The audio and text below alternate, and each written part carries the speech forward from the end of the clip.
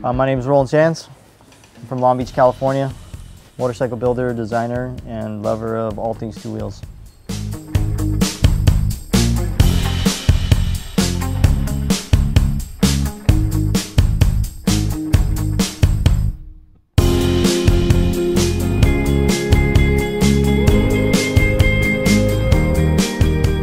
Kind of been involved in motorcycles my whole life, but started as a designer when I was probably like 18 years old, which is about the time I started racing too. So I was in parallel racing motorcycles and designing custom Harley parts for my dad.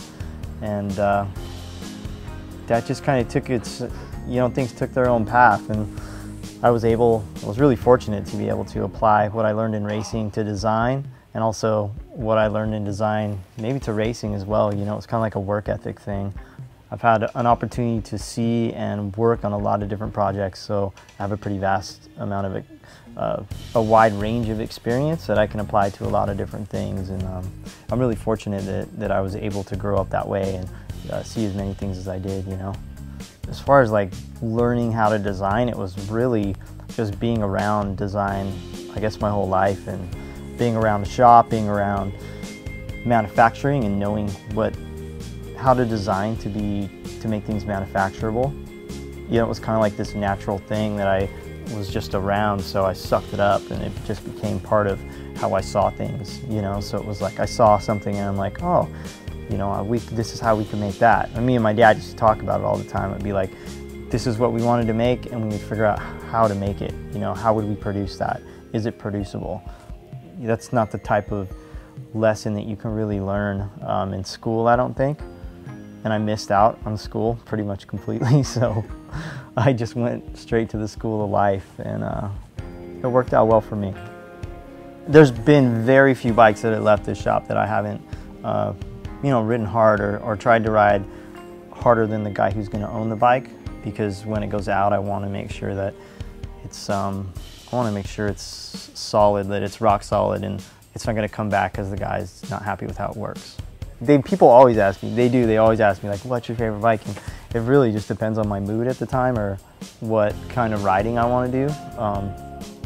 I mean, my favorite bike that we've done recently is probably the Caselli bike, because it was a pretty fresh twist on a modern motocross bike.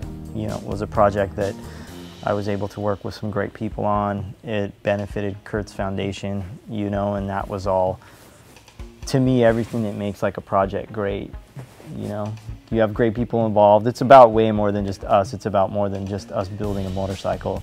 And when a project has that type of reach and gets to new people, and we can educate people about the foundation, and kind of create a love for motorcycling, probably from the outside a little bit too, because it's like that motorcycle, I think it touched a lot of people in different ways, you know, that probably aren't normally touched by custom motorcycles. Motorcycles have always been, they weren't just like, it's not just to go ride and like the feeling of freedom and, you know, that whole thing. A lot of times it's about hanging out with your friends and your family, and, you know, like going for a motorcycle ride is just an excuse to get together with your boys and go just escape for a little while, you know, and you get to share that with one of your friends. I like to go ride with my dad, you know, we go and just kind of ride sometimes. It's a good thing. It's good for your soul, you know, it's good for my soul for sure. It reminds me why I do what I do, and reminds me why people love what we do, why people love the products we produce, or why they care about our brand or my name, or, you know, all the stuff we do. Because sometimes I'm just like, why does anyone give a fuck about what I do? I don't, you know, like, I'm bored with me and like, I'm over me, so why do other people care? But it's cool, you know, because motorcycles tell you why that is. A natural love for it, I think, I hope that comes through with the projects that we do, and people see that.